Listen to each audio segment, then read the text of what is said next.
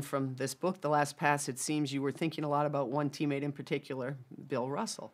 During my years with Russ and the glory years, I was focusing, unfortunately, more on being Bob Cousy and doing my thing and completely self-absorbed, as opposed to questions like, why are we all here? And so I was aware of prejudice, and in '53, I think, I was on the road with Chuck Cooper, the first black kid that the NBA drafted, who and I became dear friends. I roomed with him the first year, as a matter of fact. So you have this great relationship with Chuck Cooper, who's an African-American. Yeah. So what do you think prevented you and Russell from having that same relationship? I don't know. Russ could be intimidating. As I say, outside the locker room, with us, we'd joke, and we had somewhat of a relationship. But for some reason, it probably was me. I guess I was introverted considerably growing up. Maybe that played into my not reaching out to him. My responsibility, as I look back on it, to have reached out more and said, Russ, let's go to a movie this afternoon. Russ, let's go have a beer. What? I didn't do that. And I guess he didn't know how to treat this white superstar either.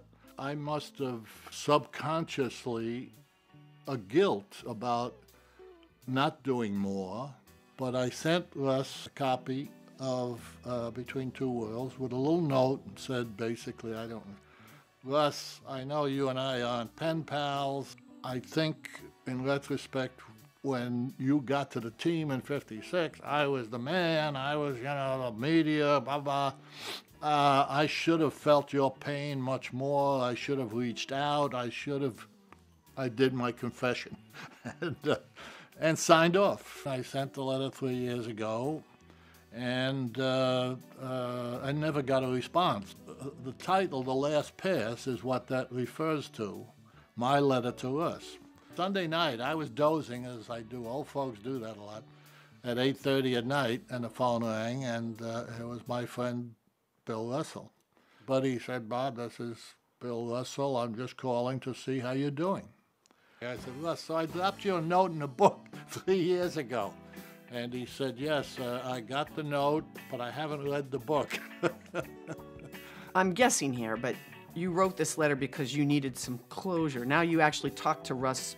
You didn't really get the closure. I don't want to put words in your mouth. No, I did. Jackie, I got the closure 3 years ago. I'm glad he called.